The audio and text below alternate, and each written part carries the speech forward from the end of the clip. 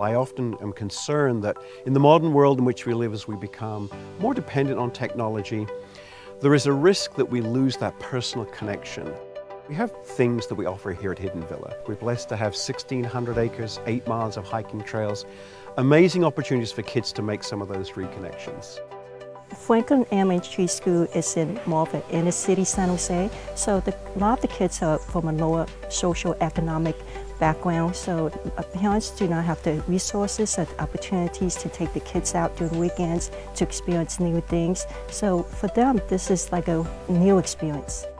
Our first and foremost job, as far as I'm concerned, is to help them fall in love with this place. We endeavor in our programming to spark curiosity, to create inspiration about the world around the kids we serve.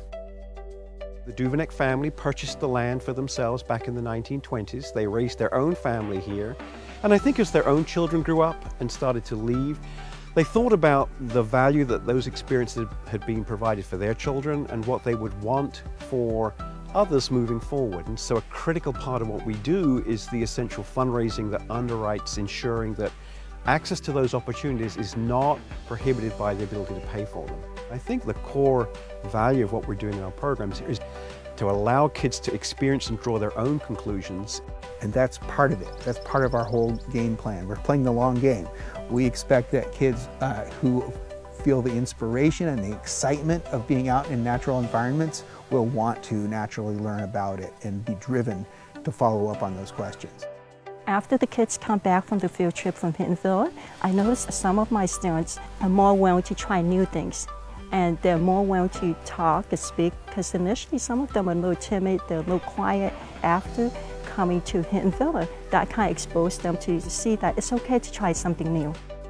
There is a connection, mental health thing that goes on, just a general peacefulness that comes with being in that kind of environment. We're blessed here at Hidden Villa to have that. But there are many kids, such as the ones we served today, who have no opportunity to even know that such places as this exist. So to get them out here, to give them that opportunity to just roam and see the big, wide, wonderful world for what it is, that's precious.